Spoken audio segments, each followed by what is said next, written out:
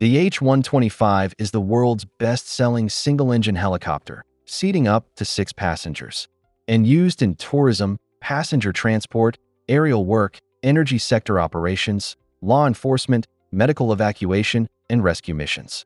Mahindra's deal follows an earlier April 2025 agreement to also produce the fuselage for the H-130, further integrating India into Airbus' global supply chain.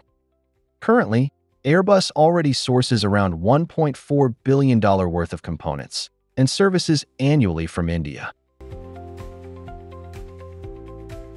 Meanwhile, Tata Advanced Systems Limited will establish a final assembly line in Kolar, Karnataka, about 2 hours from Bengaluru.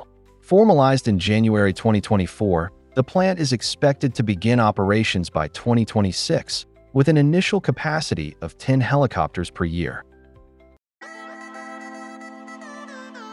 The facility will integrate fuselages, including those produced by Mahindra, avionics, engines, and other parts to deliver fully assembled helicopters for India and neighboring markets. Tata already has a proven track record in global aerospace manufacturing, producing fuselages and structures for multiple aircraft programs. And now it is expanding into helicopters with Airbus. This collaboration is a natural extension of the Airbus-Tata partnership, which also includes the C-295 transport aircraft assembly line in Vadodara.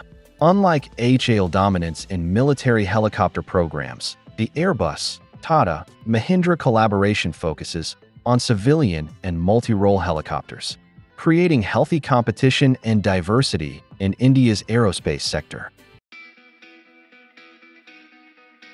By starting with assembly and eventually moving towards local parts manufacturing, the project will significantly increase indigenous content and reduce costs.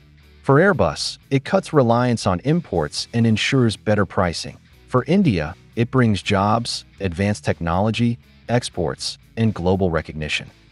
With this, India becomes only the 4th country in the world to host a full Airbus helicopter assembly line.